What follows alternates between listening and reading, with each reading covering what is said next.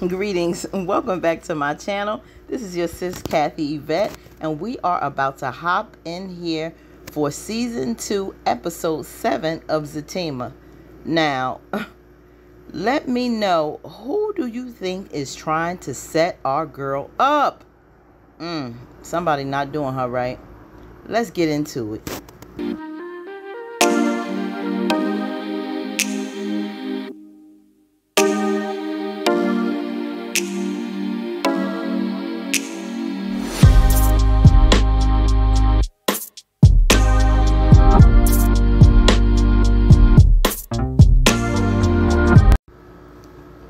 Now, when we left off last week, Fatima had busted in on our boy, right? Now, after she found out it wasn't another woman and he was just enjoying her little gift, aka side piece, she went and continued her conversation with Angela. Angela was like, is everything okay? She was like, yeah, don't worry about it. It's okay. It was just, old girl from next door, I guess, having sex with her man or whatever. So she was like, oh, okay. So then she goes back upstairs, and Zach doesn't find that funny at all. And she's laughing at him, and I'm like, come on, Zatima. I mean, why do I keep saying Zatima? Fatima, why are you making fun of our boy? You did this for a break. So if he's enjoying the little side piece, let him have his pleasure without you making fun of him. You need to be laughing at yourself or jumping to conclusions after you were the one who bought him this. So he was like, go on, get out of here, get ready for work or whatever. And our man looking deflated right now. I know he's probably embarrassed. He can't believe he doing this. Never went through this with a woman before, but our girl needed a little rest. So he was like, that's the best, punani he ever had, except she don't squirt. She was like, yeah, you got that right. I'm like, y'all getting a little risque in y'all language. Okay, TMI. So now we get into Zach going to talk to his boy. I ain't gonna say cry on his shoulder, but he needed one of his sane friends to give him some advice. He know about the situation with Fatima, wanting to give a break, not really, getting involved sexually. Just the whole turmoil that they going through is really getting the best of him. And he also brought up the fact that, Deja called him one day because of her, the other day because of the water situation. And she went up there and she all soapied up and, the bubbles and all that. And it was tempting. Old Zach would have went there, but he's trying to be good. Like, he needs advice on how to deal with this situation. It's becoming a lot. And, I commend Zach because that was a lot of pressure. It's twice he went over there. She playing games. But she's a beautiful sister and she wants him. And going through what he's going through with Zatima, it can be tempting. But guess what? He's hanging in there. So he let it be known also with the situation with the guy on the job. Tony told him, yeah, they have you up on the internet with that situation with the guy, with them fighting in the elevator. It's out there. But he's trying to tell him, don't try anything, too hasty. You got to do what's best for you. So think about it. Make the best decision. Even though that's your girl, you love her. Tony knows that he's serious about her. And he doesn't want him to do anything too hasty. But this is when he shows him on the phone the funny little thing with him and the guy in the fight in the elevator, and the guy yanked him up. I mean, this is out there. And that Melinda with her messy butt. No, I'm not going to say Melinda. I'm going to say Angela because she sent it to Melinda. She would do something like that. So Zach is like, okay, he's pondering over his advice. Now, this is what I like when the young talks to old school. And so here's the old cat out the barbershop, and he's like, man, that's the problem. You youngins, need to take some wisdom. And it's true. When it comes to innovation, technology, maybe expanding your horizons, the young can, millennials can help, us Gen Zs or what have you. I mean, Gen Xs, those of us who are a little more old school, but then that wisdom that we can bring to the youth can be taken. He said, watch who you take advice from. And that's the best thing you can take, because misery loves company. Like I said early in the season, when it comes to Nate and his raggedy stuff, you can't. So the brother shared, his situation with a woman once. And I guess the mistakes he learned from that, he doesn't want him to make them same mistakes. So at first, Zach was a little skeptical, but he wound up having a nice conversation with the brother. And he really did give him some good advice. Now, here we go at the therapist's office. And who do we see? Paul coming in from talking to the therapist. Now, to me, it's a little conflict in there when it comes to Paul liking her and sending her to this brother. Of course, he can be in his ear telling him what he wants, because he, I'm sure already explained the situation or what he went through with Zach, and, him liking her. And now that information is in his therapist/friend's ear. So, Fatima apologized for what happened. Of course, she's grateful for her giving him this information. He was like, that's fine, or whatever, He did kind of, whack his jaw a little bit. And so she felt a little bad because, he was a little hurt. Zach got his good punch in there. And he apologized for that. But he was like, I've experienced that before. She was like, wait a minute, what you been into or whatever. So he was like, no, I guess maybe this ain't the first. Men, they go through things with each other. So in walks the therapist, and he like, oh, you must be Fatima. I heard that you beautiful. She like, thank you or whatever. And here he go blushing. I told you. He was in old boy's ear already.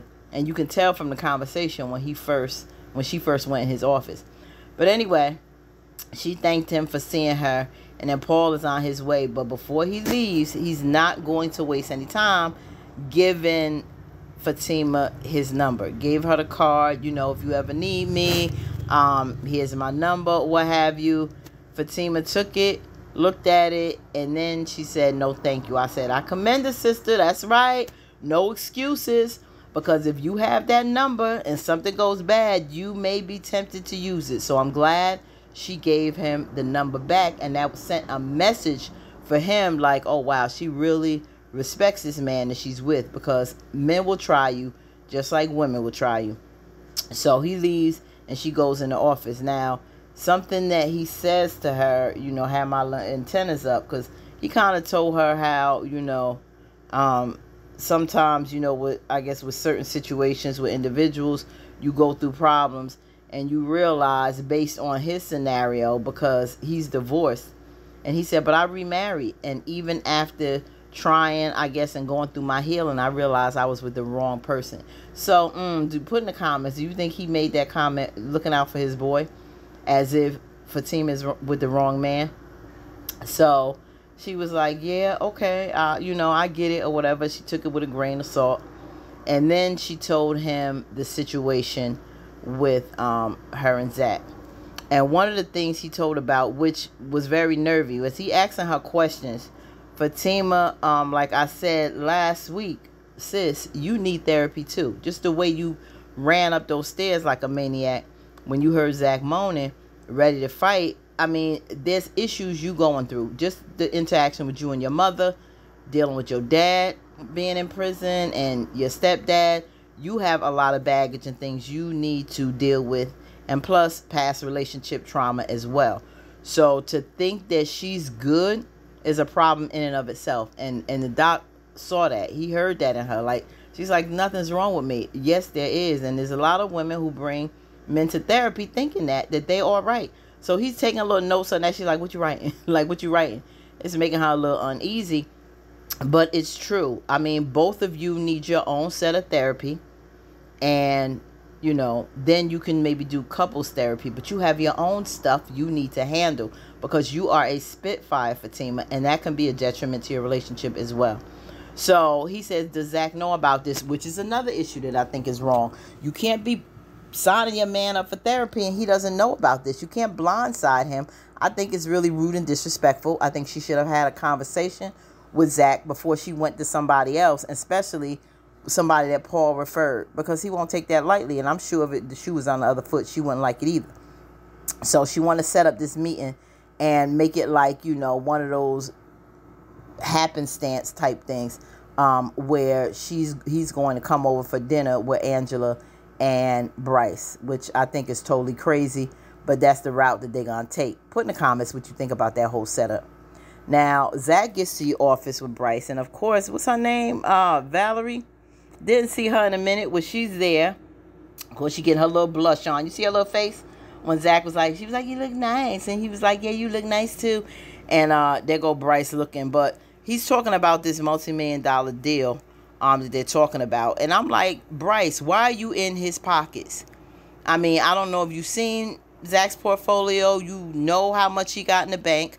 But this is a big project. And it's a little too much for Zach to chew right now. He doesn't want to jump the gun with something that's so huge. And she said, well, don't take your time because it may be something that, you know, somebody else will snatch up. He was like, I can't do this right now. So then, you know, Bryce is getting a little irritated with Zach. I mean, that's his personal choice. So he was like, you know, back up, you know, the little language that they using. Zach is getting really uncomfortable with Bryce. And for him to, you know, overstep his boundaries and then want to take it lightly, that takes a lot of nerve, because no, he doesn't want to deal with you like that. Bryce needs to give him some time. So now Fatima and Angela are talking about the situation with the therapist, and Fatima's just trying to get her in on the plan. When they come over, you know, she contact the therapist and, you know, make it like it's basically their friend, their idea, and this therapist can work his magic during the conversation. I think he's going to see a lot more than Fatima intended, and not just the situation with Zach. I think he's going to open up a can of worms with her as well. I can't wait to see how that goes. So Angela agreed, and they supposed to be preparing for this whole scheme with Zach at dinner. Now, Zach is at the office, and you know, this whole scheme was somebody's taking over Fatima's profile, which I do. Please put in the comments, who do you think is behind this? What do you think is going on? Who was trying to catfish her or set her up and really make her look bad? Because mind you, Nate saw this on his phone. You think Nate's behind it? You think Angela, Melinda? Put in the comments who you think is behind this scam. So Tony is really not buying it. Zach isn't either. Zach is like, you know, I'm looking out for you, boy. You know, I don't like her. You know, I mean, well, he didn't say he don't like her, but you know he don't like her. But she's doing something. You know, I'm going to find out. They reach out, send a message, hit the girl up. Now, whoever this is, you know, did respond. And the crazy thing about it is, when he did hit her up on the phone, because, you know, Tony and Nate going back on how crazy it is. Zach's trying to tell him, you know, you need to stop. That's not Fatima. And he don't want to hear it. But as he left the message, the girl wrote back and said that she will meet him under the stairs or by the stairs somewhere at work. Now, Zach is like, oh, my God, okay, is this really her? In the meantime, Zach gets a text from Fatima saying she's going to be an hour late. So, of course, you know, it's just a coincidence that happened. So now they think, oh, this is really her. She delayed in coming home because she's meeting Nate under the stairs. So he's like, this chick ain't no good. I told you, I'm going to find out. I'm going to meet her. So then in the meantime, Zach is like, y'all real wild. You know, you crazy. That's your boy. But he said, I'm going to follow him. So, of course, Tony always got to look out. And he was like, you know, you ain't going to find her. That's not her. Zach don't believe it. But then he's thinking. They leave, and now they got him all up in his head. And he like, what if this really her? Because he's thinking about that text. What if this is really her? He got his issues, you know, the stranger who dropped her off. So what does Zach do? He grabs his coat and he runs to catch up to them, because I got to find out if this is really the case. I don't know, old boy, who dropped her off. This is really looking sketchy. What do you think? Who do you think is behind this setup to you know, catfish them using Fatima's profile? This is becoming absolute madness. Okay, family, like, share, subscribe, and let's get ready to get into episode 8.